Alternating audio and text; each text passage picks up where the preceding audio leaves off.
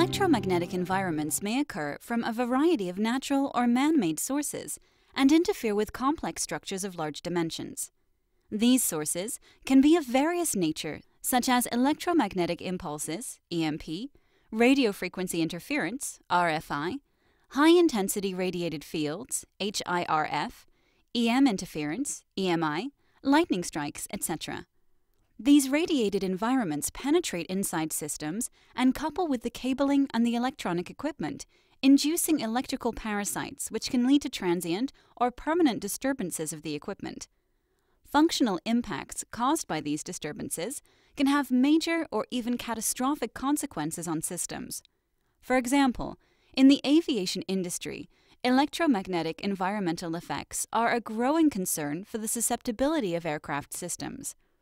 AXS-E3 for electromagnetic environmental effects is the ideal tool to manage interaction of electromagnetic fields with large-scale and highly complex systems. During design phase, at equipment level, an accurate evaluation of conducted and radiated constraints is essential to define optimized protection of the systems.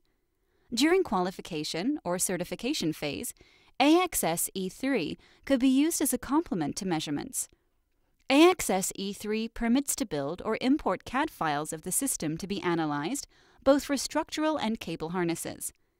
Advanced capabilities for cleaning, meshing data, and checking the simulation models are available.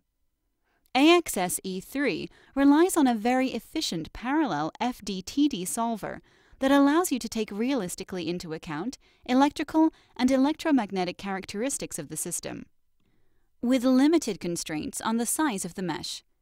Evaluation of electromagnetic fields in every external and internal part of the system is possible.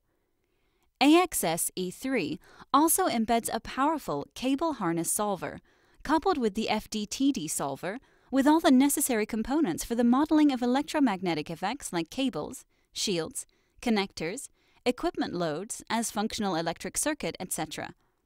Evaluation of conducted constraints, such as voltages or currents at connectors or pin levels, can be performed.